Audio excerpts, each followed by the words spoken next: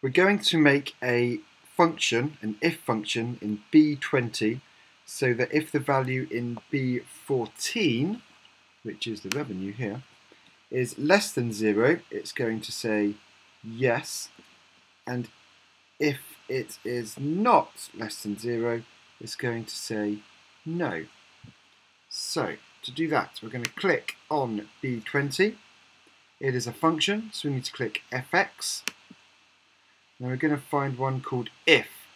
Here it is. It says if. Click OK. Now we need to do a test. Our test is the cell in B14 less than 0?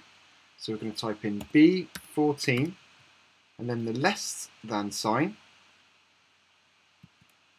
and then 0.